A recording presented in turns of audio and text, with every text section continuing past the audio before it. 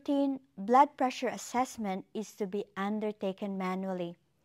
Now, an automated vital sign equipment is to be used only if the patient requires more frequent observation, the patient is in critical care unit, if manual observation equipment is temporarily unavailable, the patient is recovering from a general anesthetic, and if the patient is in an outpatient department and is clinically well.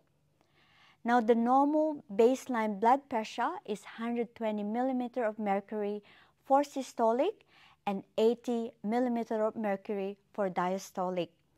Anything above systolic of 130 millimeter of mercury and below diastolic of 80 millimeter of mercury requires close monitoring and increase in frequency check. Always follow the hospital or facility's clinical emergency response system. Now, to check for a manual blood pressure, make sure to confirm that the patient is well rested and have not had any physical activity for the last 20 minutes or so, and remove any restrictive clothing. Make sure to choose the appropriate blood pressure cuff, because cuffs that are too narrow for the size of the limb will result in a falsely elevated blood pressure.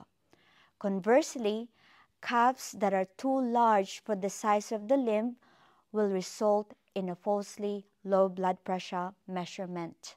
Now, the placement of the cuff should be 2 to 3 centimeters above your cubital fossa, and the artery marker should be in line with your brachial artery.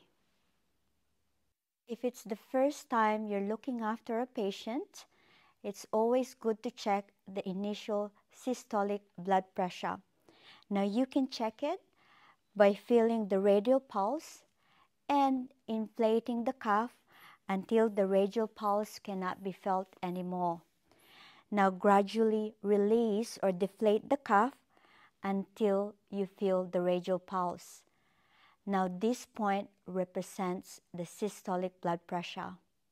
Place the diaphragm of the stethoscope over the brachial pulse and inflate to 30 millimeter of mercury, higher than the initial systolic blood pressure.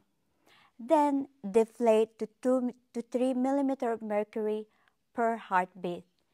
You will hear the Korofkot sounds to determine your systolic blood pressure and diastolic blood pressure. Now, the SBP is the highest point at which the initial tapping or the Korofkot phase 1 is heard in 2 consecutive beats during exhalation. Now, the DPP is equated with the disappearance of your Korofkot sounds. The blood pressure that you've taken is then immediately to be charted on your observation chart. And that's how you check your manual blood pressure.